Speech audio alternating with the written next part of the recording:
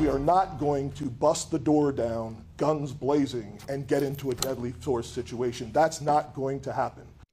A charged up police chief says that's the challenge of going after a guy with several arrest warrants. He said that they've been trying to safely arrest that guy for 6 months, but while they were waiting, he did this to his neighbor.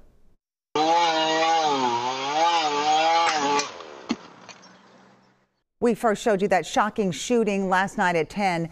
New video tonight shows this story is causing quite a stir at City Hall. That is a top cop clashing with a city council member behind closed doors. And as our Jason Rantala reports, tonight the victim just wants something to be done about the danger next door. New video shows his neighbor dumping strange substances in his yard several times. Part of a harassment campaign that escalated to this.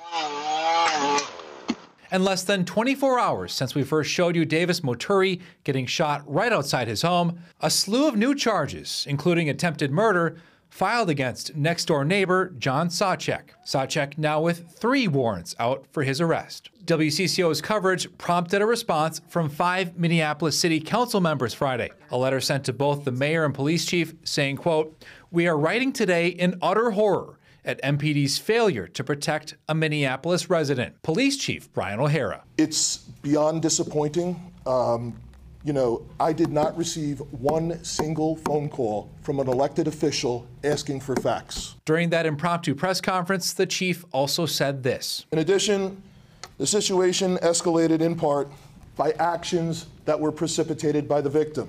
Moturi responding. He's a liar. He's a nothing liar. O'Hara says they've been trying to safely arrest him since April, waiting for him to leave his home. So why don't they go into his house and arrest him? If we did go in with a SWAT team and wound up in a deadly force situation, the headlines would read, "MPD shoots a mentally ill person."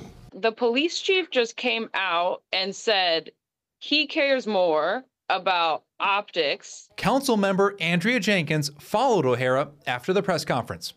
Please, sir, I sent you an email this morning at 8:30 about this situation, asking for facts. I have not, I heard from...